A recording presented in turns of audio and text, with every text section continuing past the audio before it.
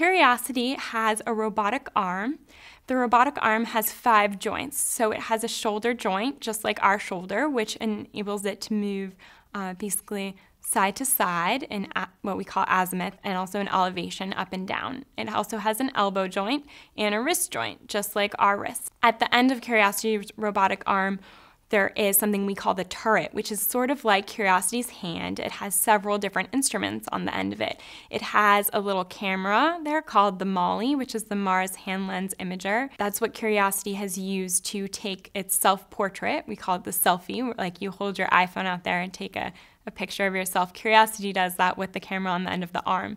There's also a brush called the dust removal tool that we use to brush dust off rocks so we can actually see the surface of the rock, because it's covered in everything in Mars is covered in this layer of Martian dust. And so if we really want to see the surface of the rock, we need to brush that dirt off. There's also a scoop, which is used to scoop soil samples.